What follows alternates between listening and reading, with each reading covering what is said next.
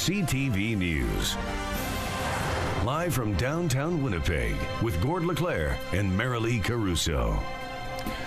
Good evening. Thank you for joining us. More calls tonight to increase security on buses after a woman suffered broken teeth and a black eye. The woman says she was punched by a passenger Saturday night and is now calling for more security on board. CTV's Jeff Keel joins us now live on Portage Avenue, close to where that attack took place. So Jeff, explain to us what happened in this case. Well, Walker stepped up to help a woman she says was being harassed by a drunk passenger. Soon after that, another man punched Walker so hard it exposed a nerve in one of her teeth. A black eye, 7 shattered teeth. The aftermath of an attack on board a Winnipeg bus. I could feel the teeth in my mouth, like the chips of teeth in my mouth immediately. Aisha Walker says she got on a crowded bus on Portage Avenue at Polo Park Saturday evening. Down the road, she intervened to help a woman she says was being sexually harassed by an intoxicated passenger. Following a heated exchange, another man punched Walker as he was getting off the bus. He struck me in the face with all his might. The damage so serious you can see right through to the nerve in her tooth.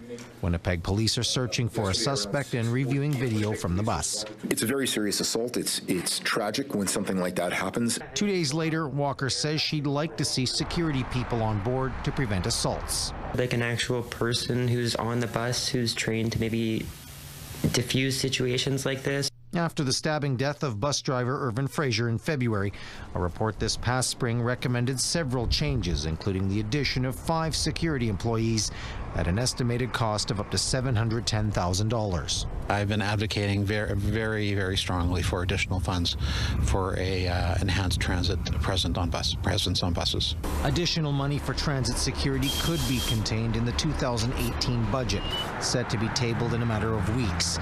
How that is spent will be decided by a transit advisory committee created following the February tragedy. Well, first we need to have the funds authorized. Then the Transit Advisory Committee will be meeting in early December again, and we're going to discuss what form that security should take. In the past, Winnipeg's bus union has called for a transit police force to be created.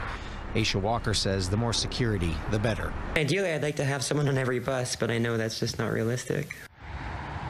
Walker says she'd also like to see more buses on Winnipeg roads because she said the bus she was on was so crowded, the bus driver likely couldn't see what was going on. And for the record, this hasn't deterred Walker from taking the bus. She was back on board today.